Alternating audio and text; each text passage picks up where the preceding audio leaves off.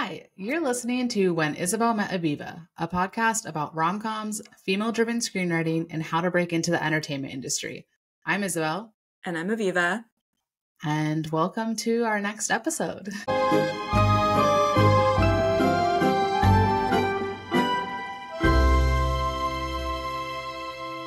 Yeah, welcome back, guys. Today is not an interview, which is unusual lately. I know, we haven't done a non-interview episode in a long time. I know. So we thought we would just chat. We have some interviews coming up, but we thought we have a list of topics to discuss that we've been texting about. We've already been texting about. We were like, we need to stop texting and record. Yeah, exactly. We have some rom-com rage, as I like to call it, I guess. And what should we chat about first? Should we? Well, I guess let's start with like what we've been up to, or like how things are going. I feel like that's always a good way to start, to like let people know that they're not alone and however they're feeling right now, because I do feel like it's been such a weird year, right? For, I would think, everyone in the industry. It just feels very slow and stagnant and not much is really happening or going on. But then all these big movies come out and it's like, what is happening? It's kind of a hard time, I guess. Some days I feel like I'm all over the place emotionally with like hope and motivation for my career. Like, same. Some days, like, I'm like, when I'm texting, I'm like, we're going to make it so soon. Like, I know we are, and like things are happening. But then some days I'm just like, is this even a good script? Like, what am I doing? Like, just depends on my mood, I guess. I know. Yeah. I feel like I was doing so well at the start of the year, and then I kind of just like hit a wall, and then I didn't write for like a solid 2 or 3 months. But I mean, I've had a lot of like work chaos. So it kind of was just hard to balance work life and writing. But now I feel like I'm in a better place where I've been pretty consistent, like writing every week, working on some stuff that I can't really talk about, but like just other scripts that are in motion. And then my own, I do feel like I kind of like, maybe after taking some time off, and I think again, this is like some advice that I would say to people, like whenever you're feeling down, or like, oh, I'm not writing, I don't have any creativity, that sometimes really the best thing to do is to just not write and just like live your life and like kind of let that creativity come back to you. I definitely am someone who struggles with that a lot, but looking back on it, I'm like, oh yeah, that is kind of what just has to happen sometimes, because once I allowed that to happen, now I'm kind of back into my creative bubble where I'm like, I have so many ideas and I have so much to write about and so much I want to do. Now I just have to find the time and work it into my schedule. Yeah. I think we've talked about this before, but I think that, like, the phrase like a writer writes every day brings a lot of shame to like to me sometimes, because I do go through periods of writing every day, and then like you're saying, there are periods of time where you're living or you're doing something else. And I mean, I guess that maybe is all under the writing umbrella. I don't know, depending on what you consider writing. But sometimes I feel a little guilty about that if I'm not writing every day. To quote our love, Nora Ephron, like she always says, everything is copy. And I always think about that sometimes when I have those days where I'm like, I'm not really doing anything to help my career. And it's like, everything is copy. Like you just going out and living your life, but like taking notes or writing down ideas as they come to you, like that's all a part of the whole process, right? So I think even if you just have some random ideas for characters or log lines and stuff that you come up with, and you just write those down when you have them, like that can be enough for a day. Yeah, for sure. Yeah, I have to remember more to like put note, have that note app, because sometimes I'm really good about it. Have you been adding to your note app a lot? I add lately. Notes to, I have. I'm definitely the Virgo in me who has like my notes all organized by like film ideas, television ideas, and then under film ideas, it's like rom-com ideas, thriller ideas, blah, blah, blah. And so I have like a list of just running ideas or little character traits or personalities. I definitely have like, I have that all uploaded to the cloud too. So if I ever lose my phone, I still have all my, my notes. Same. I my note is from years ago. So it's funny to like scroll back and see old ideas. I know. Sometimes I do love reading those, and I'm just like, what the heck was I thinking? I know. Like, sometimes it's like super, super basic, or like, I don't know. I don't entirely know what I meant. But that's why I got my Zac Efron script idea, because that was just something I think I wrote down probably like, 4 or 5 years before I even wrote it. It was just like a little idea of like, oh, haha, that'd be a funny idea. So that's where just keeping a list, right? Sometimes really it takes years to like soak in, or like, or you like combine 2 ideas or something, and then it turns into a script. Yeah, that's awesome. So yeah, you've definitely been in a writing phase, and some things have been happening, but can't talk about it. As for me, I've been writing as well. I feel like you've been writing a lot because you're in a program right now, right? Or a fellowship? I'm in this like fellowship through the Northwest Screenwriters Guild. So we've been developing like individually a project through the duration of the program, and it's kind of just a support group for like we have deadlines, and then we like give each other one another feedback, and so I'm on I think page 40 of my rom-com. So cool. I've actually been writing. That's awesome. Yeah, it's been really fun. I call it a vomit draft, but just to like lower the stakes. But it's been really, I have a good feeling about it for sure. I'm excited. This is the one I don't know if you want to say what the idea is, but you texted like the first page of it to me, right? Yeah. I think I can share this. I mean, it's called Date Your Mom. As of this moment, it could change. I like that title. Yeah, thank you. And it's a rom-com set where I live on Bainbridge Island, which is outside of Seattle, and it's inspired by my experience of leaving the city for the first time in my life and seeing like kind of quasi country life, and people are beekeepers here, and there's a lot of gardeners, and a lot of pickleball, and it's like a kind of retirement community vibe out here as well. So I was inspired by that. So my rom-com features a lot of older ladies, which is new for me. And that's fun though. I like that. Yeah. So I don't know what'll happen, but it would be really cool to actually make it here. And there is talent on the island. I can see that though. Like now, like it would be so fun to see a movie with a cast of like a group of like older women and then like one younger woman. Like that. Yeah, that's what I'm writing. I'm here for that. And a hot guy as well. Yeah, and of course there's gotta be a hot grandson. Yeah, exactly. Honestly, I'm ready to watch that movie. So please make that. I think like shows like Hacks and the movie Naiad, and like there is like demand for seeing older female actresses on screen. I would love more of that, and I haven't really seen it. Well, I guess we have seen it. This is a good maybe transition. I was just gonna say there's a good segue here into our next topic. Yeah, the big debate of the summer. So, do you want to begin? Oh yeah, so we've been talking about two. Well, I don't know. Does the idea of you doesn't count as a rom-com, right? That's more romance. It didn't have much comedy in it. I don't know. Maybe I laughed like once. I had like a few like little one-liners here and there, but we've been, Aviva and I obviously have been watching the rom-coms or just any kind of romance movie that's been coming out. So of course, I think we definitely have our opinions about the two big ones: The Idea of You versus a Family Affair, which obviously features one of our heartthrob loves, Zac Efron. Yes.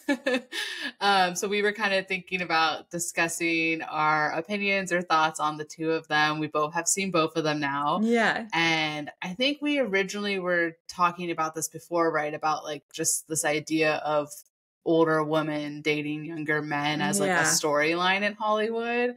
And I've been having conversations with other writers about this, both male and female, and I've been a little surprised, I guess, by everyone kind of being like, like it's time for women to like do this storyline of like dating younger men. And I'm like, okay, I'm here for that to a certain extent. Yeah, I feel that. Like I don't agree with the like, okay, men have done this like men dating younger women thing all the time, so why is it wrong for women to do it? And I'm just like, it's wrong for both to do it. So why do we want that for either? Like, I'm sorry, but I agree. It's like unethical. Yeah, I'm probably going to get canceled. It's like unethical. I don't know. It feels weird. Odd, but I was having a conversation with a guy about it who was, you know, I think maybe coming from the perspective of like wanting to be like, I'm a feminist person. Like, I think it's great that older women are doing these storylines where they're dating younger men. And I'm like, yeah, I'm all for like older women dating and like seeing stuff like that. Like, I love that idea. But why does the guy need to be like 22 years old? Yeah. Is my question, because I don't think that's okay for a man or a woman. I mean, I don't know. I just think I feel that way too. That's the part that's bothering me. I feel like in the same, it's like the double standard, but then, and people are like, yeah, it's important to like, flip it. But then, it's not really great either. I'm trying to think of an example. Like, I feel like I felt this way with objectification as well. Like, I'm thinking of like Magic Mike, and I'm kind of blanking on some other examples right now, but where I'm like, even though it's flipped, like, I don't feel good about this. I know, me too. I agree. Like, it's not, I mean, that was one of the things I thought about a lot for Zac Efron when I was researching him for for the movie. And I was just like, I feel for him. Because obviously women, we deal with it like our entire lives from like the moment we're born. We're just like immediately objectified by everybody. Right? So it's like, but I hate the idea of it's like, oh, it's worse for women. Like, it's blah, blah, but it's still wrong no matter what.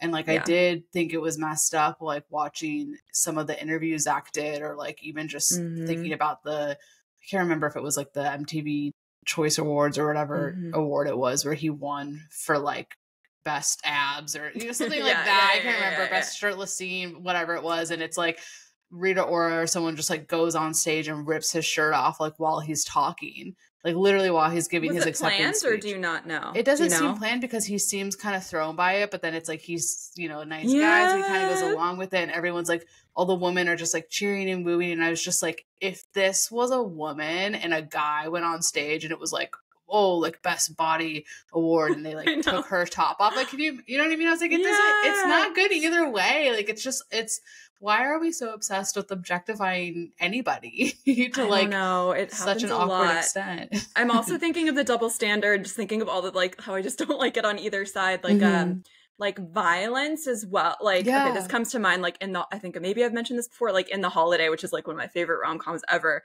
like Cameron Diaz, and this was made a long time ago too, but Cameron Diaz like punches her like ex, and I'm always thinking like, and that would never, I don't know if this applies exactly, but I just like, it would never be approved the other way, but it's like, okay, if like women slap men in films or punch them. I don't know if that's entirely what we're saying, but I just feel like just like no punching, no objectifying, and these age gap things are are weird. Yeah, the age gap thing. Let's go back to that, because we're deviating. That's kind of like the topic, right, of the two movies. And I will say, like, I think for a while I was like hesitant to watch The Idea of You, because I immediately was like, okay, I love that it's based off of Harry Styles fan fiction. I'm so here for there being a whole genre of just like fan fiction movies. Like, I think that's a great idea. But then I was kind of like, well, why isn't it just about like, I want to see the movie of just like a regular young girl who like is of age, and like goes to Coachella and then has a random run-in with Harry Styles and like ends up like hooking up. And, like, that'd be so much more fun. Why can't that be the movie? I agree. So, okay, do you want to start with, okay, you saw A Family Affair first, right? I did. Yeah. And then I saw it the other way. So which one, like, okay, what did you think of A Family Affair, first of all? I know. I mean, I feel like I saw A Family Affair, and then that is what made me finally be like, okay, let me watch The Idea of You now, because I saw that, and then I really loved The Idea of You. I'll just say that. Like, I was really pleasantly surprised by how well it was done, how I thought the script was really beautiful. I loved all the dialogue. I mean, I'm such a, like, I'm always there for like the like great dialogue and little monologues. So I thought Anne Hathaway's monologues in that, like, she did such a good job on. Agree. So I was really surprised by that one, and I will say that like the age thing didn't bother me as much in that one as I thought it was, and so I think maybe it was because he was perceived to be so much more mature because of like the life he had lived, right, in that. That he did kind of come off as like an older guy. So I kind of let that part go. And I did love the like story of it too, that they ended up together, like, or that they had the 5-year, like, let's see what happens thing. So spoiler, but yeah, I was just gonna say, did I just spoil that for everybody? Well, but if you guys haven't seen it by now, we can put a spoiler on that. 3 months. yeah, it's been a while. I was late to the party. It's been out for a while. Yeah, I agree. I thought the monologues were really good. Like the scene after they eat or during the sandwich, like when she makes him a sandwich. When she's making the sandwich. Yeah, I thought that was all really good. And I am often distracted in films these days. I don't know if it's to do with this day and age, but also just like, I just don't, a lot of romance, a lot of rom-coms don't keep my interest these days. But anyway, during that movie, I like watched the whole time. I wasn't texting. I was gonna say, I watched it the whole way through and I cried. Yeah. I cried at the end. I thought it was so beautiful. It was really sweet. So I don't know if it's something I would rewatch that many more times, but I did like it. And you know, love Anne Hathaway. I'm going to say the guy's name wrong, but I think he's great. And, you know, been in other rom-coms as well. Nicholas, what is his name? I cannot remember his last name. It's like Gazantine. I'm saying it wrong. Like I think he's great. I've seen him in other stuff before. Red, White, and Royal Blue he was in. He was great in. Have you seen that? That was great. He's just like, he's good. He's a good romantic lead. He was in Cinderella. He's very good. I think what they did so well in that movie that I know we were gonna first start with a family affair. I was trying to set up that like I watched that one and then I went and watched. We're doing it in chronological like release date. But what I thought the idea of you did so good, that is one of my favorite like tropes in rom-coms, is all of the like glances, the like moment when they meet. I thought like that whole, I loved how natural it felt, how like it was. Like, I feel like on paper, reading the script, you would maybe be like, is this believable for her to just, like, randomly walk into the wrong trailer? But I loved, like, how she was like, oh, they're, like, the bathroom's there. And it's like, she just walked down. And it's like, oh, yeah, which one do you go into? And you just, like, see the one you think it is. And you go in. It's just, like, that whole, like, shot of her going into the wrong one, him being in there, their interaction. She doesn't know who he is. Like, that whole meet cute to me was done so well with all the little just like moments of the glances and like the kind of, you really felt the chemistry there.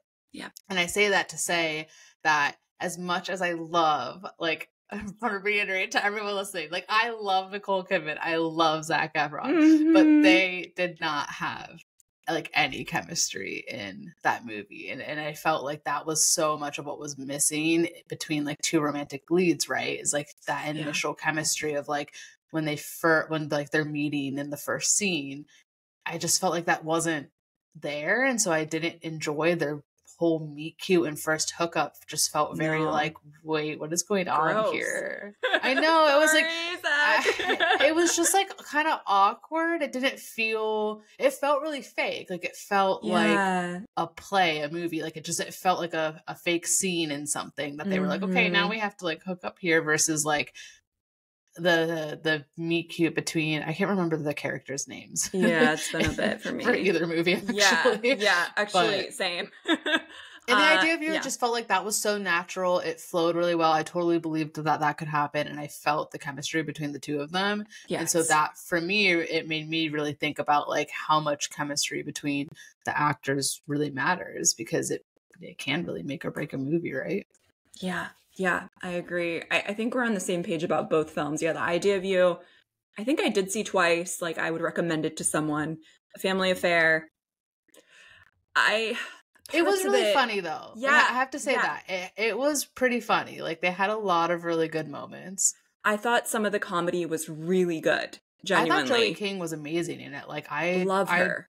I mean, I liked her before. Like, I had seen The Act and I had seen Kissing Booth, but I wouldn't say that I like loved her or like really like knew too much about her. But I felt like she was the best part of the movie. Like, she stood out to me as like, she's hilarious. She's really good at the big comedy moments, and like I just thought her character, like I would have just watched a whole movie about her character, like navigating I her agree. life. I think she should be in some rom-coms, like as the star, because I thought she was great. Yeah, there were some like we're saying, yeah, great comedy. Like the first 20 minutes of A Family Affair, I thought was really good. Yeah. Like there were just a lot of laugh out because loud it was moments. just Zach and Joey, right? It was Yeah, like more the dynamic between before the romance. Yeah. Yeah, no, I just thought there was some great physical comedy. Like I really enjoyed the door, like the door she couldn't push, and there was some good like physical comedy I liked. And it reminded, I mean, to bring back your script about Zac Efron. What is it called? Sure. Dating Zac Efron. Yeah, dating Zac Efron. It kind of, it felt like a little bit of a comp for yours because you see Zac Efron like parodying himself somewhat in A Family Affair, you know, playing this like obnoxious, high maintenance actor. Not that Zac Efron is that way in real life, but your script plays with like, you know, what it's like to be a heartthrob celebrity. So, but yeah, I agree. The romance did not work in A Family Affair, and I was not rooting for them to be together at all. I was like, I know, that's what I was missing too. I was just like, I don't feel connected to them. I feel more connected to the storyline of Joey and Zach. I'm like, I need to. Zara, that's her name. Zara and Chris Cole is Zach's character. Good memory. Okay. I was remembering they had that little People magazine where it was like, you know, whatever, Chris Cole or something. But I'm like that because it, like, to your point, like the first 20 minutes were so good because it was just their dynamic, and it felt a little bit like set it up. Like it was like just this like kind of annoying boss and the quirky like assistant, and like you're really on the side of the assistant and you want the assistant to get like what she deserves. But it did feel like the romance between the mom and the boss just was kind of randomly there, and I didn't root for them in any way. Like I wasn't emotionally committed to their relationship working out. I'm with you. And it was, I don't know. I almost feel like more than the age gap, the age gap was not what bothered me the most about A Family Affair. It was just that like the leads didn't feel right together for me. Maybe, I don't know, maybe age played into that, but I don't know. I feel like I didn't even notice, to be honest, the age gap between the two of them. So it didn't feel like that was an issue. I think now that I'm remembering, part of what I didn't like about it was like the acceleration of their relationship is all just through like a montage. It's just like the scenes of them at the beach playing Scrabble and doing all these things versus what I want Hollywood to stop doing is stuff like that. And that's what I really loved about The Idea of You, because you really just felt like you were living in the moment of time of the relationship, right? Like you felt the like pressure that started to become on them. You felt them getting closer. Like I loved that it like they didn't just like immediately start dating. Just like that's where it just felt so realistic to me, where it's like, yeah, she's kind of like hesitant about it. She doesn't hook up with him right away. But then when he texts her like, oh, I'm in New York, like come, like I just felt like that really felt like you went along on that journey with her. And so that's what I really loved about it, versus like had they just done what A Family Affair did and just did like, okay, now let's do this fun montage scene where she just like dates him and goes on tour, and it's like all the different scenes of them hooking up while he's on tour or something. Like I'm kind of tired of the montage, maybe, is what I'm getting at. The montage acceleration. But it has to happen at a different point, I guess. Montages are more for like, I don't know, showing passages of time, but not so much like all the emotional building of the relationship. Like that's what I felt like A Family Affair was like. All right, now we're going to see them go through this quick montage for 2 minutes, and by the end of that you're supposed to be emotionally tied to their characters being together. Hopefully no more age gap relationship movies for a while. I feel like that is not gonna happen. I feel like every movie for the next few years is gonna be about age gap relationships. It could be a coincidence. You know what I was thinking about earlier? Remember when like No Strings Attached and Friends with Benefits like came out at the same time? Like I don't think that was planned, right? It was just they came out at the same time, and then people kept comparing them. A Family Affair was shot a while ago, though. I feel like they were supposed to release it last year. Yes, but I wonder if maybe they waited because of they heard that Idea of You was coming out. I don't know. I do wonder that too. Like, did they plan for it to be that way, or? Yeah, I feel like it was probably just a coincidence, but maybe they like helped each other in some way. I don't know. Yeah.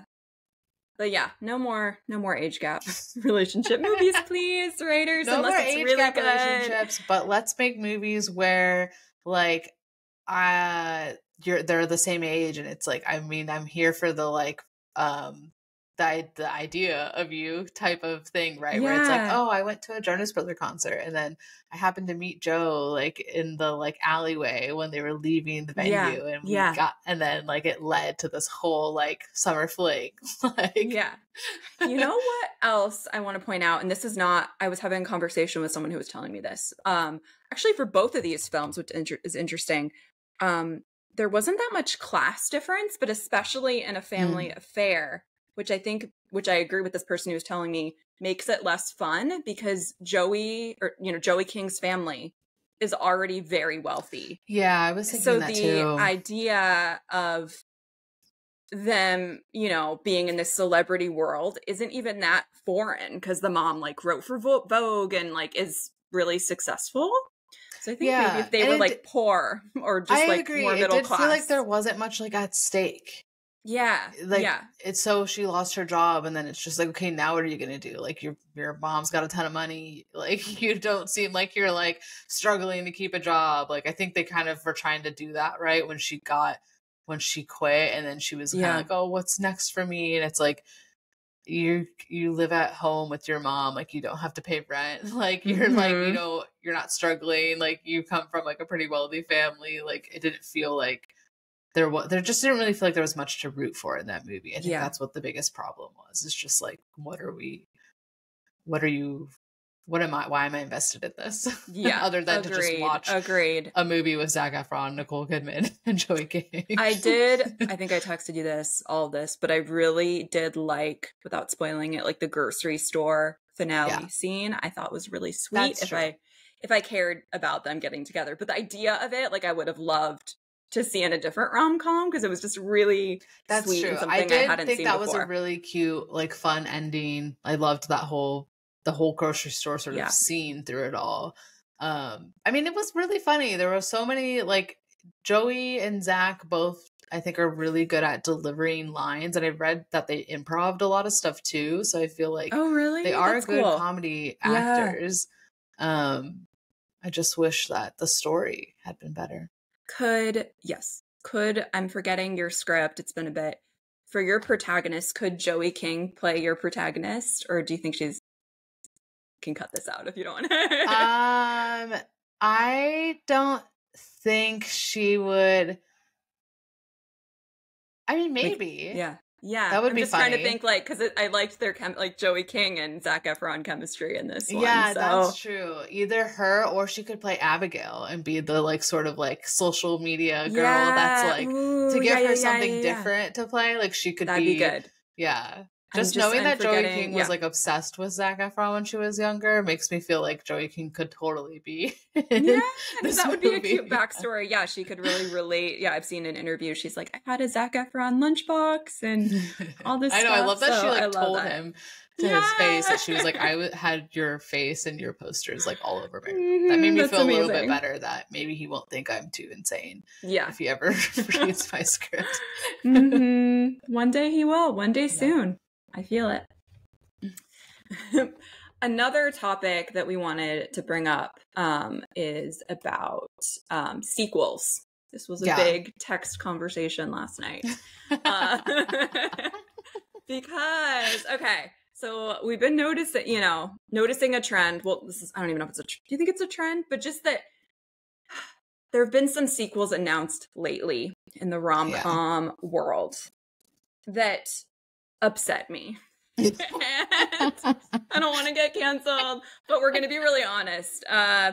It's just like, okay, so we were texting. I think it's really hard to make a good sequel in general. It's very, very rare that I see a sequel and can recommend it or even get through it. But the fact that they're like trying to make like rom-com sequels, it's very bothersome. I know. I think that they like the sort of like the gist of what Aviva and I were discussing last night is like, we feel like Hollywood like doesn't know what we want, and they're trying to like, I'm like, I think what they're doing is like, they're afraid to make original content because they're like, we don't know if this is gonna like work or if people are going to see this. So instead, let's just put all our money into like sequels, right? Of like into like, what's the word? I don't know all the industry terms. The word for like they already have like a franchise, right? Or they already have like the like IP. I hear you. Yeah, it's like they're like, okay, we already know that there's an audience for this, so like let's just make another one. Like I'll use the example of High School Musical because I know Disney is wanting to do something with High School Musical. They want to do a High School Musical 4 movie or something like that. And I'm just like, like I know that what they're probably going to do, right, is like get them all together older, and it's going to just like be depressing. it's going to be like, I don't know. I'm here to hear the ideas, but I just I want to know like if they're going to do that, they need to have like an OG High School Musical fan write that. You know what I mean? Like that's what they need. And not some older person who is like, I think they want to just see everybody older and like their kids going to high school and now they're all in the music program. Like that's gonna be so bad. So bad. And I'll just list the other the other films that have been announced that come to mind lately. So there's Freaky Friday 2. Yeah. Which, is not a rom-com, but I know. A movie, we also share our love not only for rom-coms but for like early 2000s, like coming of age films. Yeah. I can't remember what year Freaky Friday came. Was it the early? It was early 2000s, right? Yeah. Okay. Was it a Disney Channel movie or no? I think so. I was going to say, was that a Disney Channel original or just a Disney Channel movie? It was in theaters, right? It wasn't like made for TV. Yeah, it wasn't made for TV. That one is amazing. So I still have seen it in recent years, and I think the comedy is still very good. Which that is a remake of a movie, original movie. Yes, it is a remake. Good point. Yes. Just like The Parent Trap. But anyway, so they announced that they're doing a sequel, and that upsets me. I will see it. I will pay money to see it. Yeah. Which is why they're making it. I know. But... See, that's what I think they know is like they know that they can make the movie. We'll all go see it. Even if we have low hopes. Yeah. Because they're bringing back the cast and like I just get upset because I just feel like it's very unlikely that it's going to be good, and it's mostly just going to be, I think, some sort of like existential crisis as I watch it. I did like that point. I feel like that was a good point you brought up, that you were saying that like part of the problem as to like why we don't necessarily want that version is like we don't want to see them as older, because like we like living in the world of like we don't know it's like High School Musical 3. Like I don't necessarily want to see all of them grown up because that's gonna make me feel old, and it's gonna make me feel like I'd rather like live in the like La La Land version in my head of like, oh, what happened to Troy and Gabriella, like what happened to all of them when they went to school. Like actually the best thing like after that was when Zach was on SNL and he did like a skit where he played himself coming back to like the East High to give the graduation speech, and he was like, you guys, when you go to college, people don't just like break out in song and dance. But it's like that kind of parody of stuff I think does better than just like let's remake something with the actors older now and like make everyone have an existential crisis because they're like seeing Lindsay Lohan older, not as like the two little girl twin versions of herself in The Parent Trap. It's like, imagine they did The Parent Trap 2 and it was like, oh my, that'd make me playing cry. The two of them older. Oh my gosh, and now they have twins. So upsetting. And I love like, they call it the low, what are they calling it? The Renaissance for Lindsay Lohan. I think she should be getting work, but just not in the same film she already did. Yeah. And then, in the rom-com world, like Devil Wears Prada 2 has been announced. And the first one is brilliant. I love it so much. Aline Brosh McKenna is like one of my favorite screenwriters. I watch all her interviews. I love her. But I was disappointed to hear that they're doing a sequel because... Is she writing the sequel? I think so. Did they say anything about what the like idea plot of it is? Or, no, we should have Googled this before, but I just saw it and I was like, really? Like, it feels unlikely that it's going to be like, there's no way it could be as good. I know. Like, we already know that. I know we were talking last night too about My Big Fat Greek Wedding. It's like the first movie is so perfect. It is, one of my favorite rom-coms. Brilliant. One of my favorite movies. It's so good. But yeah, the second one, I feel like I don't even know if I finished the second one. Like I know I definitely did. I don't think I even got through the third one. It's just like no, I just watched the third one because I was a little more curious about the third one because it's set in Greece. So I was like, okay, we'll at least have the wanderlust, beautiful scenery aspect, which it did have. But it made me sad. I had an existential crisis again. Oh, that's the one that gave you the existential crisis? So, because I was like, they're all older. They're just, I don't know. It just felt wrong. And a disclaimer again, like I love the first one. I love the screenwriter. I think she's perfect. I think she's so talented. I don't want to be misinterpreted, but I just don't want to see these sequels, these, what do you call them? I don't know. What is the third one called? I don't know. I don't even know. Yeah. I don't know the word for it. I don't think there really is one.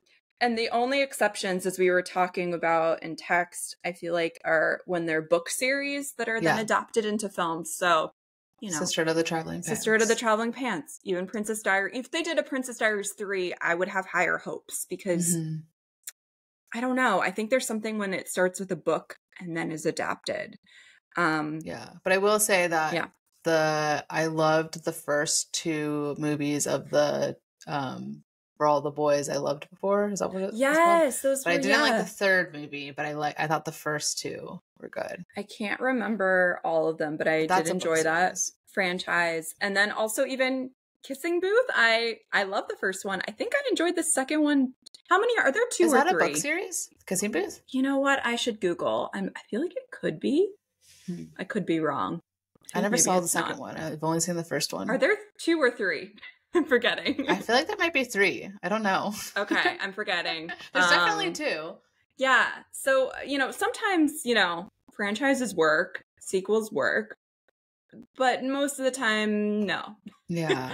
I think we just want to see more original content that's like in the vein of that. Like a good example we had was like how horrible would it be if they tried to make like Sleepless in Seattle 2 or When Harry Met Sally 2 or like something like that versus just like let those movies be what they are, let them stand the test of time. We love those movies. We don't need to see like another version of those, especially shot in like, because I think too maybe what is jarring is like an older movie like that and then like it would just I don't know, I just don't know if we would enjoy seeing like Tom Hanks and Meg Ryan older like in the like way movies are shot now versus compared to what the 90s. I wouldn't mind seeing them together on screen in a rom-com, but not the same. Not the same stories. Characters. That would be upsetting. It would make me really sad.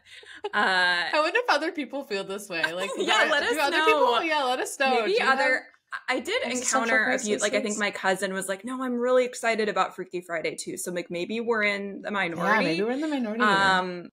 When they announced Michael Murray going to be in Freaky Friday too? I think he is. And he's still, he's aged beautifully. He's great. Nothing against him. But, what was I going to say? Oh, you know what is an exception, but it probably would have been really bad. When they announced the Lizzie McGuire revival. I was so excited about that. But it probably would have been bad. I know, it probably would have been. So maybe it's for the best. Yeah. It's just like when they tried to do Girl Meets World, right? With Boy Meets World. Like, that was so bad. And I was such a fan of Boy Meets World growing up. Like, too. One of my favorite shows. So good. After watching the first episode of Girl Meets World, even though I love Sabrina Carpenter, right? Is the girl in it. It just was not good. It's like, I think what they do wrong is that they try to change it all to fit like today's way of like doing stuff versus like everything worked at the time because it was done like in a different way. So you can't like adapt it. Like that 90s show I feel like is a good example too of like, had they just literally done that 90s show exactly as they did that 70s show, I think it would have been better. But instead they tried to be it like, oh, a bunch of Gen Zers like find this stuff from the 90s and it cheapens it and it just makes me upset. I know, and it just wasn't funny. I I mean, I don't know if I think there's another season of that, right? So many people are watching it, but I watched last season, but it was like not. It was like one of those shows where like I was like doing the dishes and like, you know, like a third of me was paying attention. I know. I'm so tired of that kind of content though. I know. I'm like, why do they like, I just want something that actually moves me. And that's what I have to say. Just going back to the idea of you, I was pleasantly surprised at how much that moved me because I just thought it was a beautiful, like that to me, like I was able to get past the age on that because I felt like it had a good conversation about age. And that's ultimately where I'm like, okay, that is the kind of movie I'm here for because it left me thinking about it and like it gave me something to ponder, right? And like that's how you want to feel when you leave a movie is like it moved me. It made me think about something, it made me see a different perspective. And like even though I don't necessarily want to like support like relationships between 20-year-old boys and like 40-year-old women, I was open to the like conversation or like what the movie was, the story in that specific movie. So that's where I'm just like, I want more stuff that moves me versus just trying to make me distracted while I'm doing the dishes, distracted while I'm doing this. Like, agreed. And I think, I think we were texting about this too. Like they're on the right track, Hollywood, these producers, whoever's making these, like that we want nostalgic content. That is so true, but they're just not executing it in this way, in an original way. Yeah. I think is the conclusion. They're not taking a chance on original material, especially in, I feel like the chick flick rom-com space, whatever you want to call it. They're just not taking chances very often. And they should on our scripts and our friends' scripts. Yeah. Well, I think to the point is like, we are from that era and we're adults now. So the people who should be telling those stories should be from that era and should be like our age. So that's where I'm like, yeah, they should be taking a chance on us, like younger writers, right? Yeah.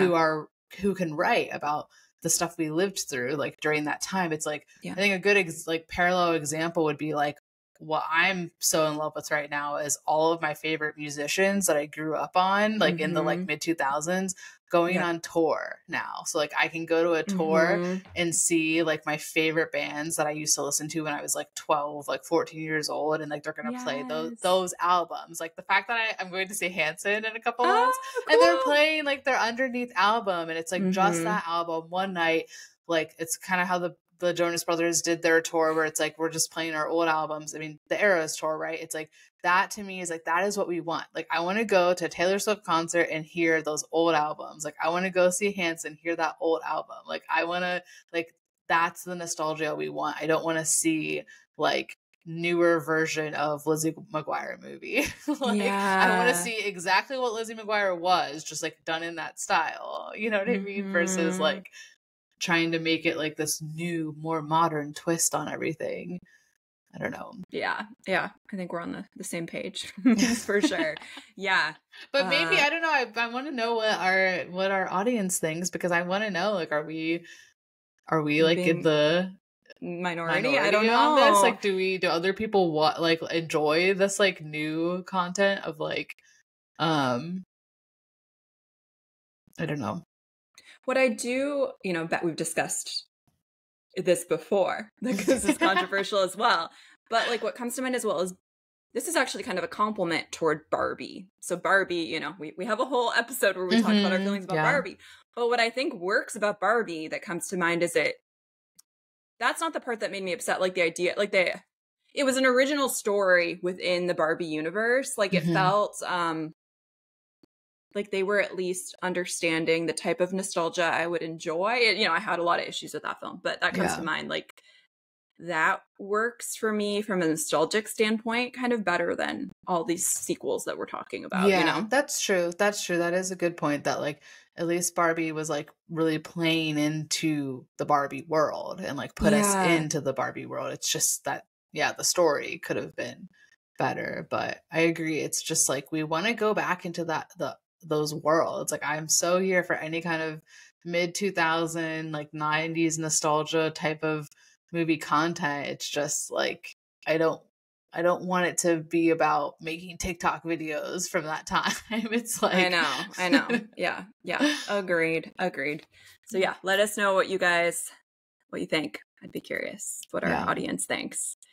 But yeah, is there anything else we wanted to discuss? We're talking more than I thought we would, per usual. So I know, yeah. I was like, this will be a short episode. Yeah, I mean, I did want to bring up quickly, I don't know if we've mentioned this before, but just that we're really appreciating any reviews. Well, we've asked for reviews before, but like there have been some really sweet ones lately. Oh yeah, you wanted to read some of them? Should I read one? Yeah, I feel like I don't see all the reviews all the time, so yeah. Okay, I'm opening Apple Podcasts.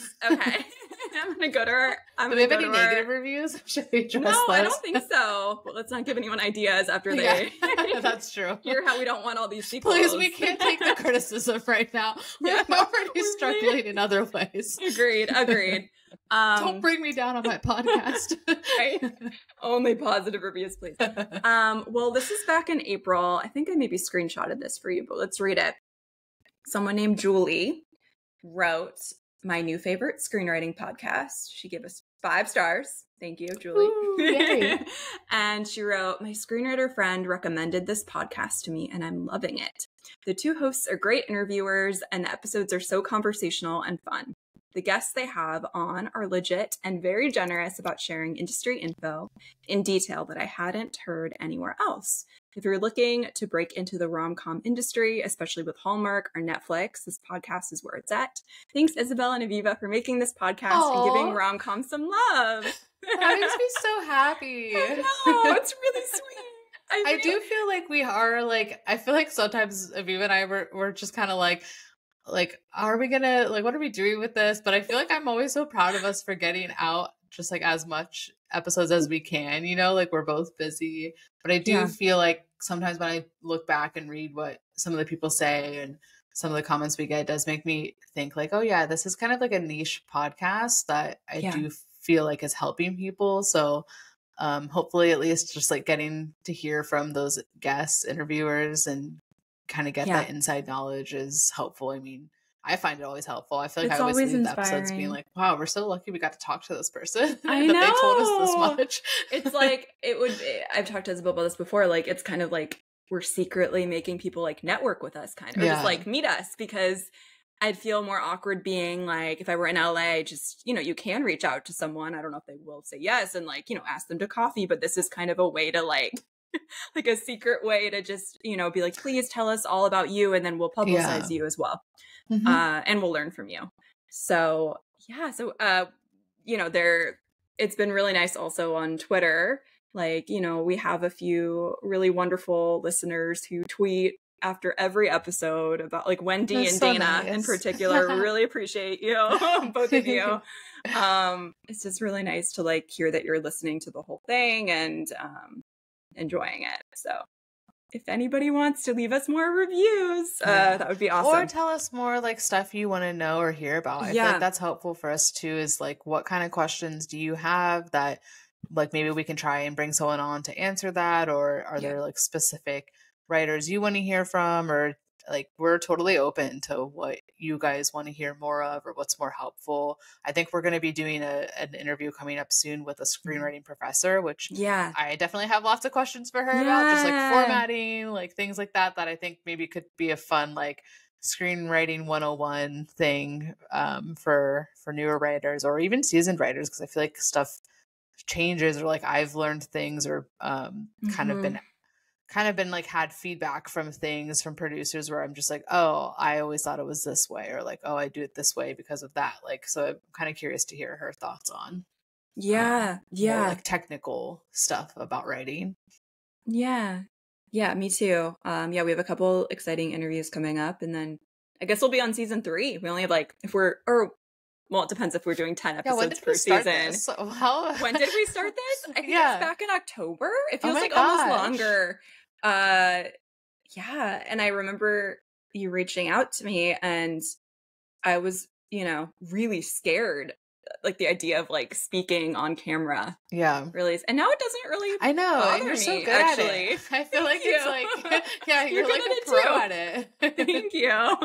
That's true. I do remember you saying that you were like, oh, I'm worried. I don't know if I can do it. And I like my instinct was almost to say no to, you reaching out to me just because it's like, it sounded like it was, I wanted to say yes and I did, but it was just like, I was really the idea of like speaking to guests, and it really helps that we have each other as well. I think I'd be, now I feel like I could do it if I had to or wanted to, like, have my own podcast, but I like that we have like each other to like, like contribute to the conversation with our guests. It's definitely like, you definitely keep me motivated to like keep doing it, because like I'm just like waiting for the time when everything slows down a little bit more, maybe for work, that we can like really spend more time on this. But I feel like I'm proud of us for how far we've already come. The fact that we've done like 20 episodes or something like that. I think this will be like our 19th. And it's been really exciting, and hopefully we'll get some bigger. Well, we love all our guests. Not that bigger sounded mean, but like bigger guests. But no, I mean like like Nancy Meyers, like kind of big people in the industry that I've admired for years. I would love to get them on the show eventually. So if any of you have any connections with some names that might be harder for us to get in contact with, please like hit Zac us up. Efron. Zac Efron. Let's just as we wrap this up, but let's just like, we were talking about, I would love to talk to Aline Brosh McKenna, love to talk to Nancy Meyers, Delia Efron would be amazing. Who else? Oh, the screenwriter of Bend It Like Beckham. I would love to chat with. She's so inspiring. Karen and Kiwi, always would love to talk to them. Just those people. Oh, Jessica Bettinger. Oh, yeah. I would still love to chat with her. Yeah, and she wrote Aquamarine, and she's amazing. So those are some targets, but, whoever we can get, and we love talking to everyone. And whoever you guys want to hear from, and, if anyone too has like got a movie made, or a movie like that's in the process of getting made, like definitely reach out. We'd love to chat with you about that. Definitely. Definitely. We're open to producers too. And like, I mean, honestly, the Focusrite is just like women working in the industry. We kind of always said Zac Efron would be like the first guy we would let on, and then we would.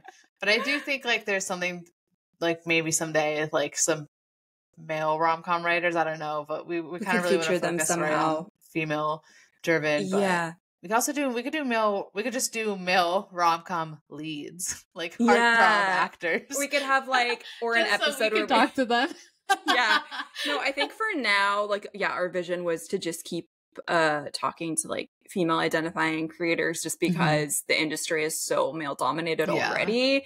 And I feel like what differentiates our podcast is that we're focusing on the rom-com, the chick flick, and those are often female driven and consumed by mostly a female audience. So but we will see. Zach, if you're listening, please hit us up. You think he's gonna skip all of our other episodes and just listen to this one? Yes, that's so he hears that. Totally. He'll feel drawn to it. Is there anything else? Like, I think everything we wanted to talk about. Like, let us know your thoughts. I kind of am just genuinely curious to know what other people want. Just like sort of a, I guess, open-ended question to our audience is like, what kind of movies do you want to see, or like what kind of rom-com specifically movies do you want to see? Like, do you want to see more fan fiction stuff? Do you want to see more like LGBTQ rom-coms? Do you want to see more older woman, younger man? older woman, younger woman? Like, no. I just want like, I don't know. I think maybe just because of that I'm in my like early 30s, I'm just feeling very like nostalgic right now. So for me, I do feel like I want more stuff in the style of all of those 90s, early mid 2000s. I agree. Movies, so. I want rom-coms that original ideas. Agreed. I want rom-coms that I want to rewatch and that is very rare. So I know, yeah, that's the main thing, is like, just make a good movie that I want to watch all the time, that I'm going to watch when I'm sad, that's going to comfort me, that's going to become my 100%. next like good comfort movie. Like, that's what I want, because all of those movies for us, right, are all the movies from like the 90s, 80s, like mid 2000s, I would say. Like, I can't think of a good current movie that I'm like, yes, I watch this all the time. I'd be really curious if like Gen Z, like whatever, what's the current generation? I don't know, like if the younger, how they feel about what we're talking about, and if the films that we kind of hate on sometimes, if those are their comfort movies, and maybe it's just, you know, a different like, are they more drawn to the movies that we still like, do those still hold the test of time? Or are they like, oh my gosh, I can't watch this, it's so horrible, like I only watch, I don't know, I'm trying to think what would be a current people, like Euphoria. I don't know if that is that a comfort show, because that show is wild. I gave it a chance once, and it was just too dark for me. But I do love Zendaya. This has been an episode of When Isabel Met Aviva. Thank you so much for listening. If you want to stay up to date with our episodes, please subscribe. Bonus points if you leave us a positive review. You can follow us on Instagram at When Isabel Met Aviva, and on Twitter at Isabel Met Aviva. And I'm still on Instagram and Twitter. Isabel, you're on Instagram. Just on Instagram. Yeah, you left the world of X, which is understandable. So please reach out if you need advice, or you have any questions about your screenwriting career, or you just want to obsess over rom-coms with us. So thank you so much, and we will see you very soon for another interview. Yay. Bye, everyone. Bye.